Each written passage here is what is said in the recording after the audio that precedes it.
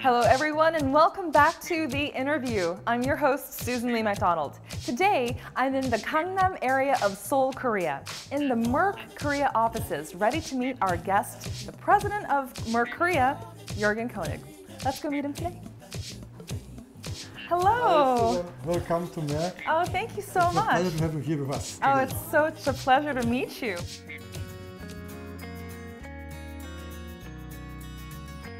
Merck is one of the world's oldest global healthcare companies. In Korea, Merck is known especially for its liquid crystal for LCDs. Unlike most chemical companies, Merck strives to create eco-friendly products. The company has become one of the most successful foreign companies to expand into Korea, thanks to Merck Korea CEO Jergen Koenig. Koenig is an innovative CEO who eliminated honorific titles, allowing for egalitarian communication between employees of different ranks. His emphasis on teamwork has led him to spend time with his employees, drinking tea or cooking together. Koenig also spends time giving back to society, enjoying culture through projects like creating a calendar with Korean artists and giving speeches at universities. Jergen Koenig hopes to stay connected not only to his employees, but to the passions and dreams of young people everywhere. Join me, Susan Lee MacDonald, and learn more about Koenig's business philosophy, the Merck way of putting development before profits, on this week's The Interview.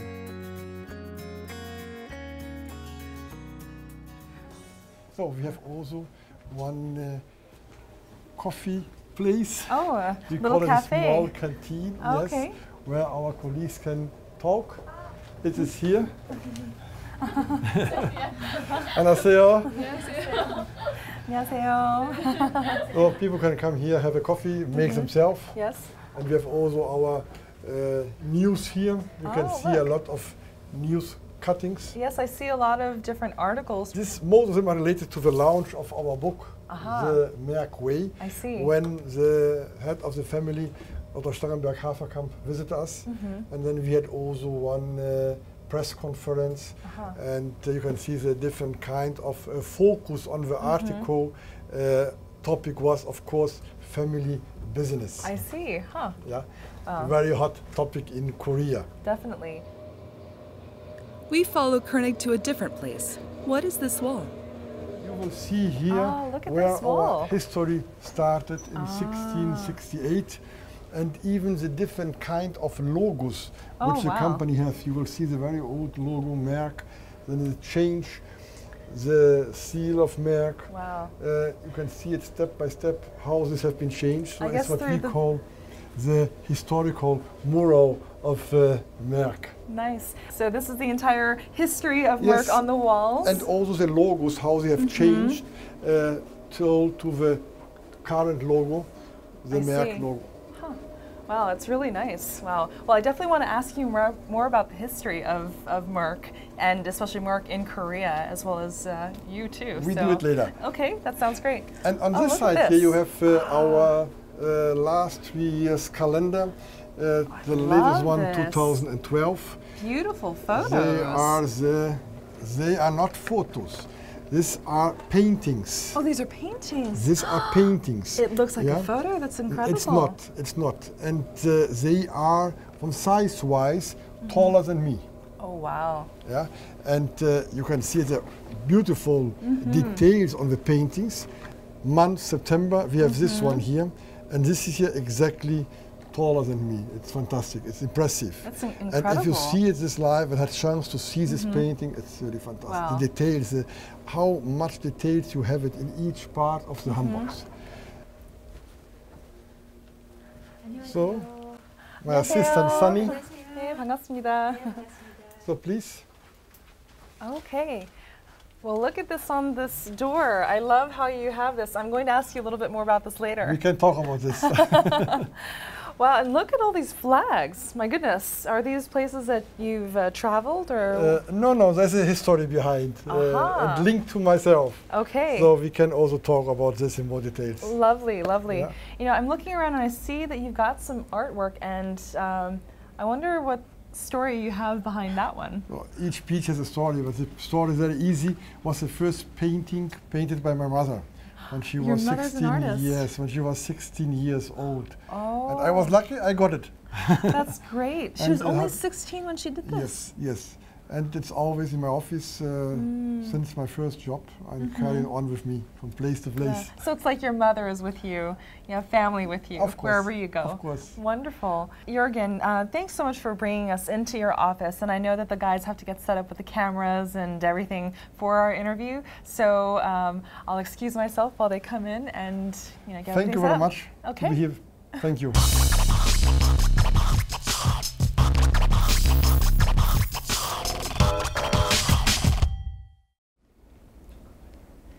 So now we're sitting down, and after the nice tour of your office, I'm excited to start the interview portion. Thank you very much, Susan, to have me here. Oh, well, thank you so much, Juergen, for bringing Arirang into your office. Yeah, you are the first for bringing in. Really? Oh, Really. I feel very privileged. Exactly, you are. Thank you so much. Juergen, you have been in Korea for the past 4 years, yes? Correct. And how do you find being in Korea? It's very different from Brazil and Germany, yes? Well, for us, my wife, myself, it was extremely easy. And it's a very funny story because one of our best friends in our previous home country, which was Pakistan, was Consul General of Korea in Karachi. And we used to play golf, meaning our wives play golf, yes. and the husbands walked behind trying to hit the balls. And we have been three, the Korean Consul General and the British Deputy High Commission. And of course the ladies playing very well, and we talking about business, politics, economy. And he loves to talk about Korea. And I talk about Brazil, and the British about Scotland. So we knew everything about the three places. So the day when the company called me and said, would you consider to go to Korea, yes or no? And I said, okay, let me answer only in a couple of hours because my wife is on the golf course now and playing a tournament. She's a big golfer then. Yes. And then it was very easy. She said to me, let's go. There was no reason to come before to see the country because our friend Kim told us everything. And when we arrived, it was exactly as he told us. There was nothing wrong. So when he told you about Korea, what do you remember him telling you, and what was your impression when you first got here? I remember he always said, lovely people, very nice people, friendly people. And we always compare the Koreans with the Brazilians. They're very similar. Oh, in what ways? Yes. They're very open, very communicative, so lovely people. So it was for us the first impression. He said, Kim, he was right. Well, it sounds like you were able to travel to Korea prior to actually traveling here, and that seems to have influenced your decision to come here. Exactly. It Wonderful. was very easy. Wonderful.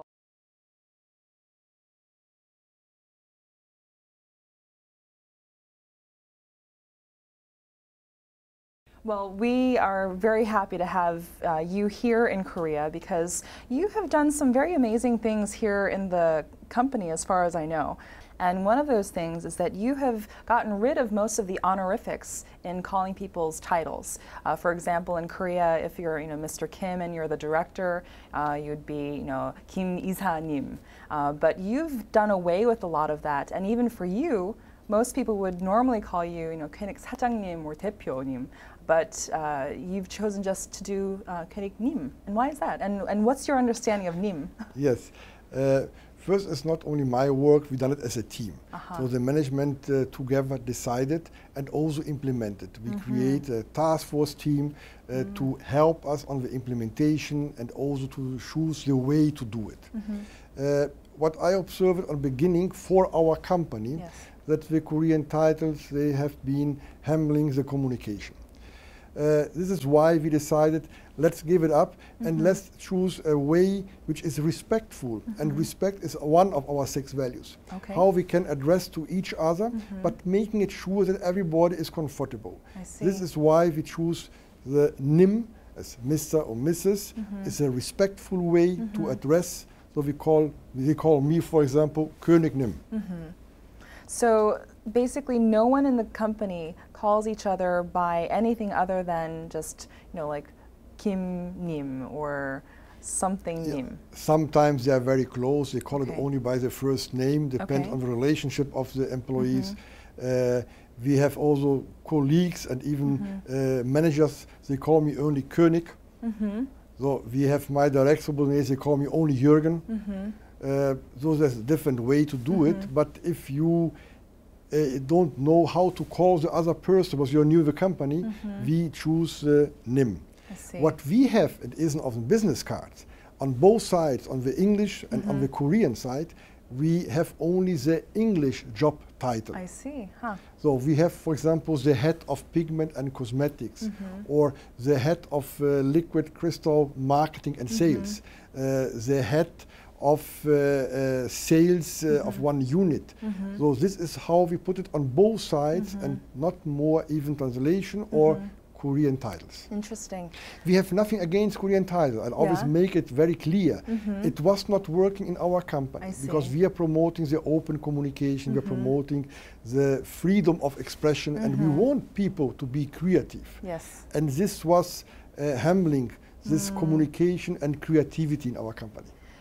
I think that for any company to have better communication between employees and the employers and between managers and the regular staff is so important for productivity, for just general happiness within the company. And that's so unusual, especially in a Korean company where the language itself, it's structured in a way where depending on how old you are, how young that other person is, the language and the words and the grammatical structure, the vocabulary, everything changes. So, I know that other companies have attempted to do this in Korea but failed, and I'm curious how you're able to sustain this. I will say not they fail. A few they have been successful and they have it implemented also. Depends on how it's done. It takes also time. I will not say that everybody in the company has changed. We have a few people, even with the problems, to call another one by NIM, and they are too much focusing on the Korean title because they are extremely status-oriented. And we know that we are in the status-oriented society. Korea is extremely status-oriented. But it's not what is working for our company. Wow. We know it takes time, but we are helping them, we are talking to them, and even the colleagues, and the day will come, they will also see it will be not more necessary to have Korean titles. We spoke to even Korean sociologists at the universities, from 2 of them, and they told us that in 20 years, we will not have more Korean titles. If you see how global Korea is becoming. So this kind of title is not more fitting in the global operation conglomerates. So we have many Korean companies with fabrics in South America and Europe. Do you believe they have Korean titles there? I'm sure not. Well, I really think that that some of the thinking that has to go behind making that decision is what has allowed you to just even stay here and have such great rapport with the people that you work with. I know that some of the people that you work with seem to be very excited to have you here. Are you sure? Yeah, that's what they said. And we didn't pay them separately. Good. What are some of Merck's most popular products here in Korea? I'm not here to make marketing, but we are in the pharmaceutical area, we are in the chemical area. And in the chemical area, we are here in performance materials, as well as in what we call Merck Millipore division. In performance materials, we are well known as a local researcher and producer of liquid crystal, which that's we the all LCD, use. right? Exactly. The liquid crystal is an invention of Merck. Liquid crystal was invented over 100 years ago by Merck. At that time, there was a product which a researcher found out with certain properties, but no application. So the first application came with the small Tamagotchis. Okay. It's not from your time, but the Tamagotchis. And then later on, the displays and watch displays, small displays, the Game Boys. And then now you have the huge TV screens and even 3D. This is an invention, liquid crystal, from Merck. We have also pigment and cosmetics, where we are operating in certain niches only. And then we have also the pigments for the security. For example, for bills. Many central banks use it for the printing of the bills. Really? Don't ask me if on the 50,000 Korean won bill our pigments are available or not, because we have confidential agreements with all our customers. I see. But we never disclose in which country we are delivering our pigments for the security. But you can tell me, like in my ear. Later on? Yes. I will not. And this is in the area of pigment cosmetics. In the liquid crystal, we have also products in what we call performance materials, photovoltaic and solid state lighting, OLED. We have OLED application lab here in Korea also established.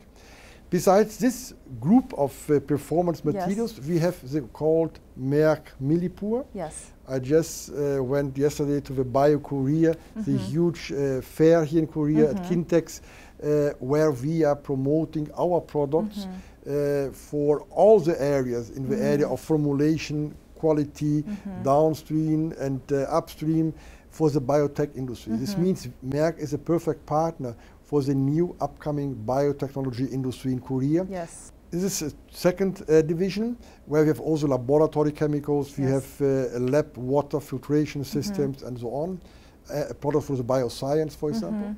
And then we have the pharmaceutical part, which we call the division called Merck Serono, with all our prescription-based products in the therapeutic areas like oncology, cardiovascular, diabetes, growth hormones, fertility, and so on. Wow. Where we are also growing very fast. Merck in Korea has a couple of very important lab facilities. Tell us a little bit about the R&D facilities here. We are very proud to have it because we have been in Korea over 20 years. We have a production facility for liquid crystal mixtures, and we have 1.5 years ago inaugurated our new R&D facility. It's really state-of-the-art as far as I hear. Yes, it is. It is really fantastic. It's in Pyeongtaek, a wonderful building where we have all our R&D facilities. And last year we established there the first OLED application lab outside Germany. So we're very proud that we have been the first country allow it, but it was a huge fighting with the headquarters. How did they decide to have it in Korea as opposed to some other country? Why Korea? We prove it that Korea is the right country to be invested. And if you see all the ongoing investments in Korea, the high tech, the change, the fast change of technologies globally. So for us, it's the right country to be, and the major players, global players, are also here. So it was at this point easy to establish. But this reminded me once when I was in Germany, I had an interview with a journalist of a famous German newspaper. And then she asked me, when you talk about Korea, what you will think first of all? And then I answered without thinking, it's a wonderful test market. And then we debated, I believe, really 15 minutes on the subject, and she was really fighting with me. How you can say a test market is only a peninsula, it's only 50 million inhabitants, it's not. And then I said, talk, and I said to her, look, how long do you have your mobile phone? And she, typical, very tall German, very proud, said, 3 years. And I said, look, and a Korean will never have it more than 6 months. So this is why Korea is a perfect test market, because each Korean want to have the latest features, the latest models, applications, and they want to test it, always. So the perfect test market, high-tech driven country. Absolutely. Now, Juergen, I'd like to ask you about some of the kind of hidden things that people may not know about the Merck company in Germany, some of the history. Now, in addition to doing the liquid crystal display, the LCD, and some of the cardiometabolic and ontological type of pharmaceuticals, your company has history of having some very controversial types of pharmaceuticals. For example, when opium was kind of really in vogue way back in the day, and morphine was extracted from opium, Merck was the one that actually carried morphine throughout the entire world. Isn't that correct? Yes, correct. And then, not only that, from my other research, Sigmund Freud was a big fan of helping to develop cocaine that Merck developed, isn't that right? Yes. Yes. So you guys made morphine available, cocaine available, and ecstasy. Yes. So with that type of history, clearly Merck has had a huge impact on the world. What do you say to people who might say, you know, oh my goodness, that's a company that created cocaine and morphine and ecstasy? What do you say to that? Look, whenever I see a terminal patient for who there's no more solution, I always say, thanks God that we have morphine, that Merck has done something in this way. And I remember it because my mother passed away 3 years ago, and she was on the end a terminal patient. And my brother is also a medical doctor, and he also told me, thanks God, there was one company called Merck, and we can give her now morphine without she was knowing it. So I think I'm very proud that I work for a company who has developed this kind of product, but always following a code of conduct and always following certain values. So it was not a way that it was created, developed, and given free of charge on the street for the kids in front of the schools. No, it was always done with responsibility and with the respect to the society, to the patient. Do you think that the people who initially created cocaine and ecstasy from within Merck could ever have imagined that there would be such a big problem with cocaine and ecstasy nowadays? I think for each researcher, they are not thinking on the consequences. But I think the company has the responsibility always to follow rules and regulations and to make sure that the application is properly done. And on this point, I can say Merck has always done it properly. Merck has always followed and has always worked close to the governments and has always contributed even very often to create rules and regulations in countries to make sure that the product will be properly used. I know that when my mother was pregnant with me and she was delivering me, she always tells me the story how she was in labor for over 16 or 18 hours. And that it was morphine that actually helped her to get through giving birth to me. So I guess I have to say thank you to your company. You came to the world very high, right? Yeah, very excited, and I think I'm still a little bit. This is why you are a happy person. There you go. Jergen Koenig, CEO of Merck Korea, has come to speak with students at Yonsei University. Koenig is known for his eagerness to interact with students at universities around the world. What will he be speaking about today? We consider ourselves as a family company, global company, but working on a different way, with a set of values, and being a family-owned company. Over 344 years, I think we have a couple of messages to deliver for the younger generation. Today, Koenig's talk focused on the central aspects of the Merck Way: courage, success, respect, responsibility, wholeness, and transparency, and how these factors make up his business philosophy. Again, this is the Merck Way. 자기 기업에 대한 소신 같은 거를 많이 밝혀주셔서 그런 점이 굉장히 참신했던 것 같아요. After the lecture, the floor is open to students for questions. The students take the opportunity to ask questions they've always had about business and management. CEO has introduced the company to us, and I have know something about the spirit of the company, persistence, innovation, and so on. Because Merck has a 3 years history of being in establishment, so that teach me about always chasing your dreams and not giving up halfway. Jergen Koenig is happy to take time out from his busy schedule to meet with young students in Korea. It seems clear that this passion for working with people and seeking answers through discussion was the heart of Merck's secret to its long history of success. Why do you think Merck is so successful here in Korea? Or would you consider Merck being successful here in Korea? You are saying it to me.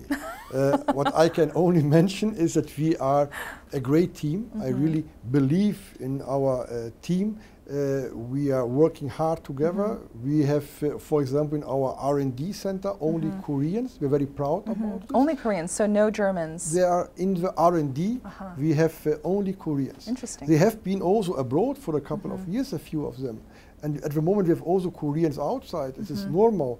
But people always believe that we have a lot of crazy Germans working our R&D. It's not the case. We have Korea, and Korea is developing high level of education and is delivering high level of people.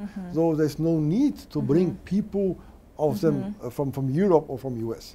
So we are very proud about this. So you have high standard education, you have people here available, not only in R&D, but in all other areas.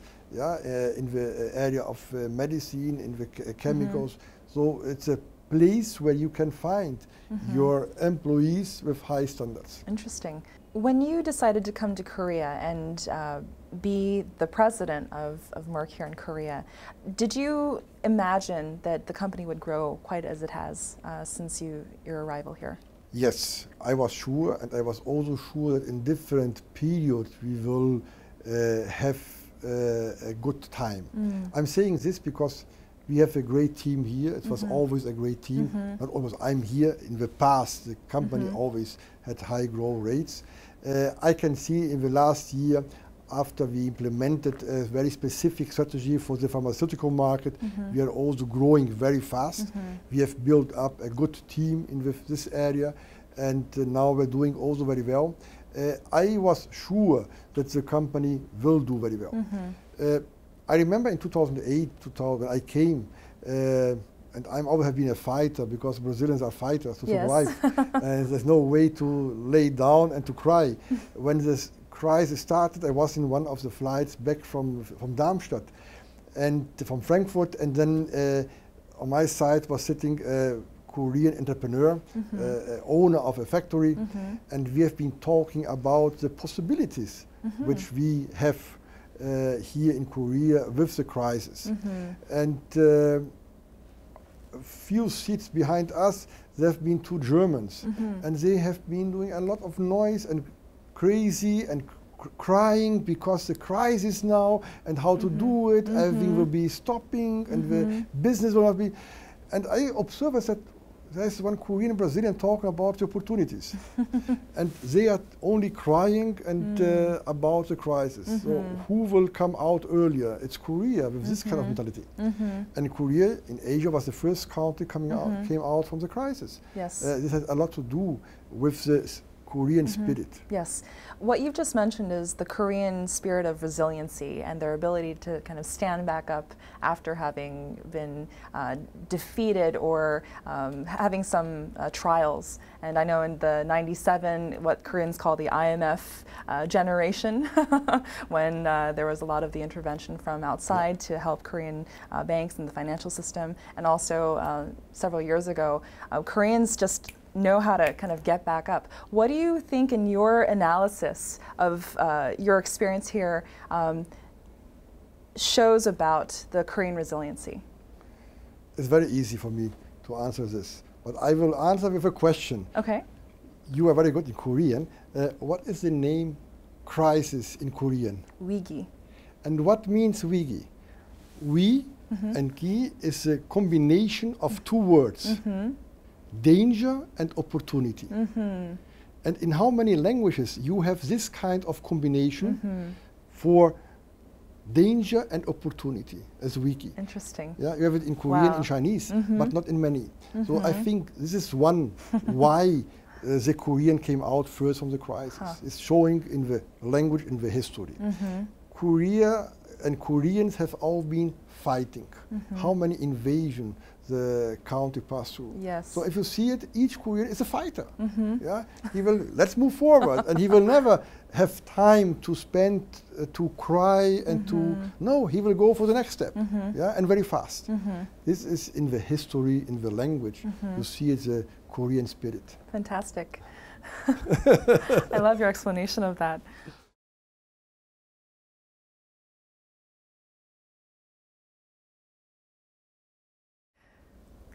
Let's get into your personal life a little bit, and because you've told me a lot about Merck. I would like to know about you. Now, you are of German ethnicity, but were born in Brazil. Yes. And so I'm curious, do you consider yourself German, Brazilian? What do you consider yourself? When we came in, you saw the flags in my office, and you asked me, what about the story of the flags? And there are 7 flags which I always carry with me. There's one Brazilian flag where I was born. There's a flag from Germany because my father was German.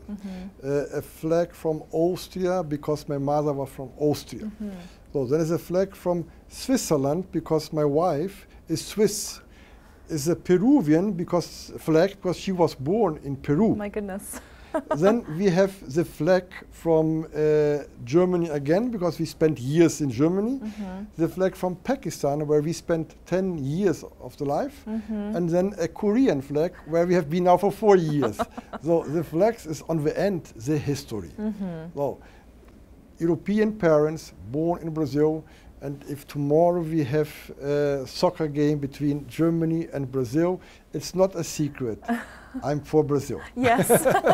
There's no way. And I'm very happy that even our sons, both, they spent only few years in Brazil, but they have a strong link to Brazil. And they will also always put Brazil first on the ranking when there is a kind of soccer game. Now, considering yourself Brazilian, I'm curious, what was your first language? Portuguese? Was it German? English? At home, of course, we have been supposed to speak only German because my parents were afraid that we will not learn the German language if we start to speak only Portuguese. But of course, with all the neighbors, the friends, was in Portuguese. Yes. Yeah, so it was bilingual education. It's normal. Automatically. Yeah, Portuguese and German. I went to the German school, but always with all the Brazilian program. I went to a Brazilian university, so it's normal. So going to a German school, but you played with Portuguese kids, not Portuguese kids, but Brazilian kids speaking Portuguese. Was there ever a time where you felt confused and were speaking German when you're supposed to be speaking Portuguese and vice versa? No, it was at the beginning, I say, there's a very funny story, was my father was too strong with this German speaking, and we have been supposed not to speak Portuguese at home. And all the servants at home, they came from the south, they could always speak German. And so in the house, with all the servants, it was with the gardener, with everybody, it was only German. And I remember when my sister, she's 1 year older, went to the school, German school, and she came home, and I was, tell me, how is it? I was crazy to go to the school also, and to leave the kindergarten. And then she said, I don't want to go more, because there's a teacher, she speaks only Portuguese. And I said, great. And then my parents started to have concern. And so my father terminated all the servants and had hired only Brazilian servants. So we started to speak only Portuguese with the servant at home. Interesting. And I remember the first dinner when it was served by the Brazilian maid, and then I started to speak with her perfectly in Portuguese, and my father, his eyes, he wanted to kill me, but he was supposed to say nothing, because just weeks before, I don't know what I said during the dinner in Portuguese, and he slapped me. Oh. Right? It was a very German education. And then it was, I paid him back. With your perfect Portuguese. Exactly. Yeah? And he was thinking, I'm sure, and I never can forget this image, right? How this guy learned it. Of course, I took my bicycle, I went to my friends, and we spoke always in Portuguese. They've been very neighbors from France, from UK, from US, and the only common language which he had was Portuguese. Interesting. But of course we spoke Portuguese. Now, what language do you feel more comfortable in when you're talking to your wife? Do you speak? At home, we do speak Portuguese, my wife, myself. With our sons, normally, currently, they are adults, we speak any kind of language, but when the subject is serious, they will switch over German, because German was the language which was spoken at home in Brazil with them. I see. So the two boys, between themselves, they always speak in German, and but with my wife, I speak Portuguese at home. Interesting. Have you begun to learn any Korean by any chance? Of course, so be careful. It's not good as your Korean, but I'm always, when I'm in meetings with Koreans, they always ask me, how good is your Korean? I said, it's not so good, but be careful, be careful. Juergen, tell me about your time in Pakistan. You said you were there for about 10 years, and I imagine that that's where you told us that you found out more about Korea with the Consul General there. What was that time like? 10 years is a long period of time. Why did you choose to stay that long? First, I should tell you that I spent the first 3 years for my previous company, and then the last 7 years for Merck. So I changed in between. I see. Nevertheless, it was for me an amazing period, and for my family. I always like to say that I'm very grateful to my family, my wife and the kids, that they came with me. So I had always the possibility to have my dreams realized, because my dream was always to be CEO and in the country outside Germany or Brazil. And I got once this dream, and this started in Pakistan and later on here in Korea. So I'm living my dreams. So, but I'm doing it only because I have support from the family. I know it's not easy for the family, not easy for the wife most probably, always to start from the zero. Because my wife is also a professional, she's a translator and interpreter, and wherever she is in a new country, she to start again. So for me it's easy. I'm coming, oh, nice office, right? Assistant is there, it's always done. But who will really build up the network, who will build up the home and make the home functional is my wife. Yes. And then on the top, to build up her own life and her own career always.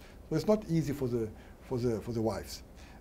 But I've been very lucky on this point. Well, it sounds like your wife is a really amazing woman. She's fluent in, what, 5 or 6 different languages. She's also learning Korean too, yes? Yes. And do you practice the other languages together? Did you ever learn Urdu, and had you kind of practiced that together? Yes, I'm less, but she yes. But she went to the market, and my wife will always make sure that she will not spend too much money with nothing. So she's an excellent bargainer.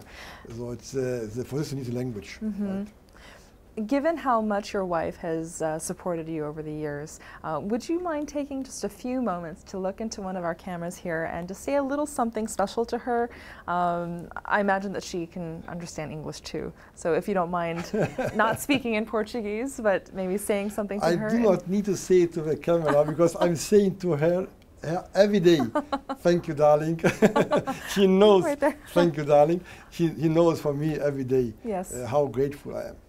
How lucky I am. How is it that you keep your marriage fresh and alive? It seems like you're still very much, in love with her. So your eyes are sparkling when you talk. Now you're trying to find out my age, but this is a Korean way to ask the age of the person. How long you're married, when you got graduated, and so on, so on. I have no problem. I'm 58 years, young or old, call it as you want. So I have not a problem. We are married over 30 years, and I said I'm very lucky. So I found the love of my life. Wow. How did you two meet? Oh, you want to know now too much, right? We worked in the same company. Yeah, and even working with the same company. We have been good friends for a couple of years. But then one day, click. Wow. And then we fall in love. But this came much later. And years later, you're still together, traveling the world, living in different parts of the world, enjoying new cultures and new foods. You know, it seems like you've got it all. I'm a lucky guy.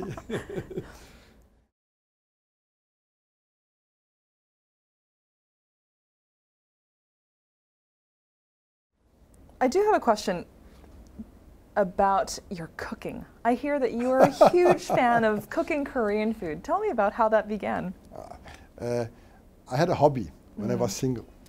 And I used to cook once a week for friends. Yeah. And when I got married, I gave it up. Was my wife, I cannot compete with my wife, right?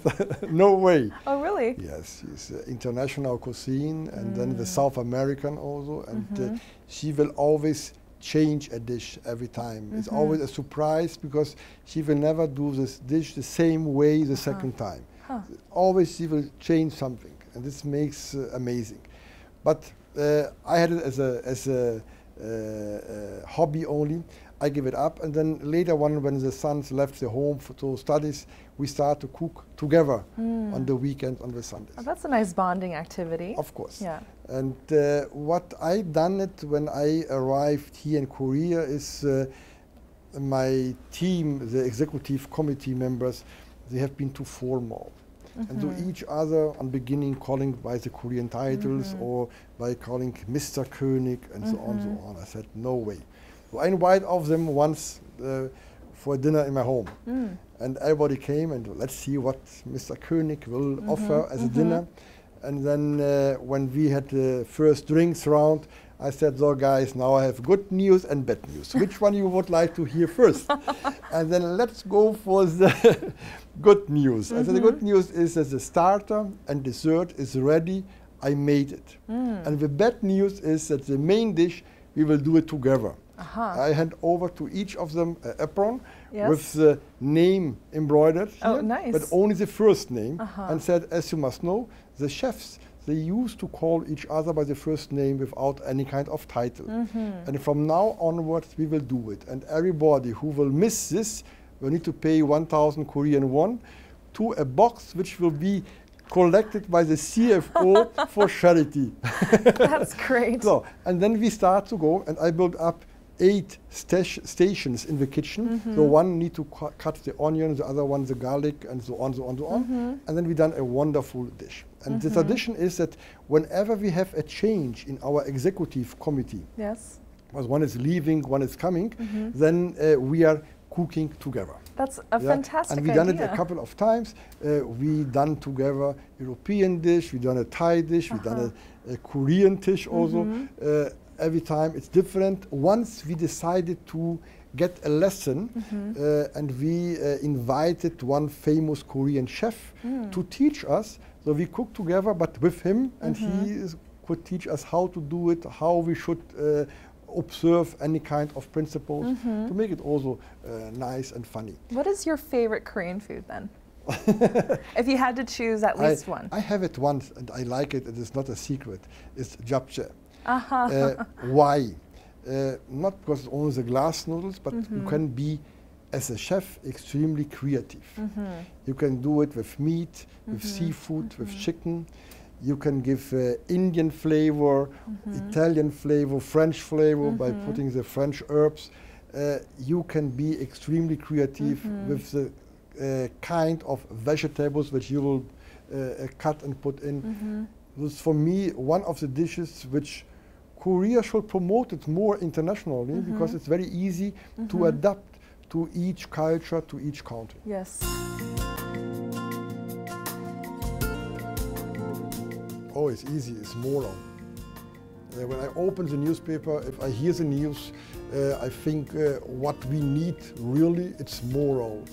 It's the courage to do the right things, things which we learned and have been taught by our parents. And I'm missing them a lot in the global politics, in the global economy. I think we need a turnaround globally on this subject.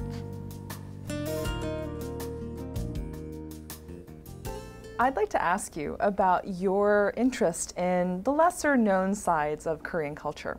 Tell me about that lesser side of Korean culture that you have kind of fallen for.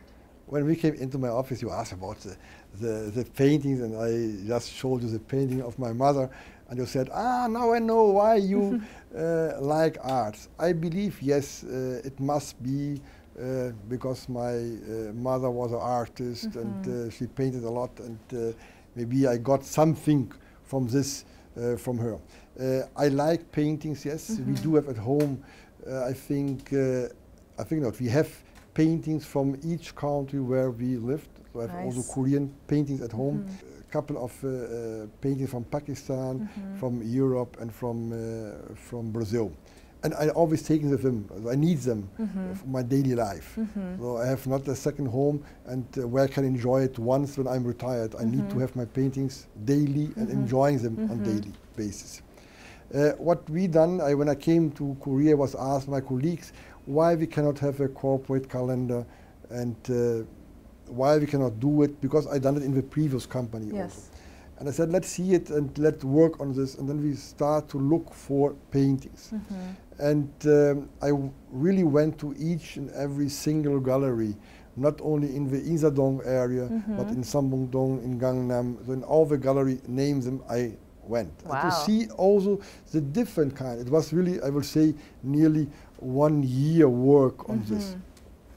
And then I was impressed with one painter, young lady from Busan, and Mrs. O, and then with her we done our first calendar. It's more naive Korean paintings, modern paintings. And I remember when we distributed this calendar worldwide, everybody asked me, but this is not Korean. It could be in France, could be in US. I said, yes, you can see it how international Korea is.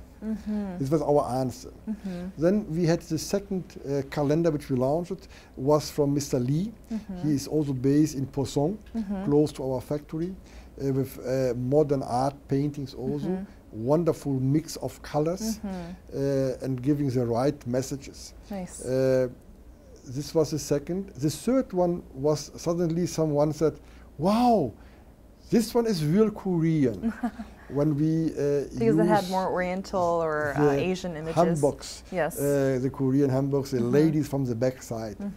And everybody asked me, but why no one face? I said, look, it's very easy. You should ask the painter. But this is what I like it a lot. And the painter done it with this proposal. You have the freedom to imagine the history of the lady wearing this hanbok. I see. Because there is a face behind, there is a story behind, there are characteristics behind, which you can imagine by yourself.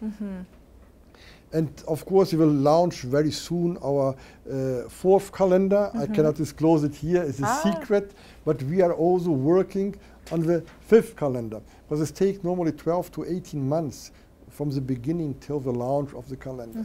And they have been very successful in promoting the Korean art, which for us is very important, because we are living here and we want to show how global, international, but also traditional Korea can be. Fantastic. Now, last but not least, as a CEO of a major pharmaceutical company here in Korea, a foreign company here in Korea, what would you One of them, not the major, one of them. One of them. What would you say is a strength or several strengths of yours that that bring something different and fresh into the leadership of your company here? I always like to say, do what you like to do with passion. And at least I have the opportunity to do it with passion. So I'm doing what I like to do. If you would ask me to do something else, no, it's really what was my dream. I'm living my dream, and with passion. Don't do it only on the halfway. Do it totally. This is always my recommendation. And when I talk to the Yonsei students, I also rose the question on the ends Yes. and asked a few of them what kind of dreams you have. There was one Chinese, he said, I would like to have a chain of Chinese restaurants. I said, great. There was another one, he said, I want to have a lot of money. I said, good. What you will do with the money? I don't know. I said, think about this. It's very important to know what you want for what you want. And then do it always with passion. I love the idea that you can learn no matter what your status is in society, no matter what age you are, no matter who you are, that you can always learn from someone. I think that's a great philosophy to have, and I'm sure that that is something that your employees feel. I'm sure that's something that the people who work with you feel, and my guess is that they appreciate that type of attitude because it makes them feel important. It makes them feel very strong. And it's not only an effective business management strategy, but it seems like it's just very genuine from your heart. Thank you. But today I'm also learning from you. Great communicator, of course. So I'm taking also lessons home from you. Well, thank you so much, Juergen. It's been such a pleasure to talk with you today, and I know that a lot of our audience members are going to have just one more great impression of people who have come to Korea, been successful, and choose to come to Korea because it's such an amazing country, and you're definitely one of the biggest examples of that. So thank you very so much. Thank you for having me here. Thank you. You're very welcome. Thank you.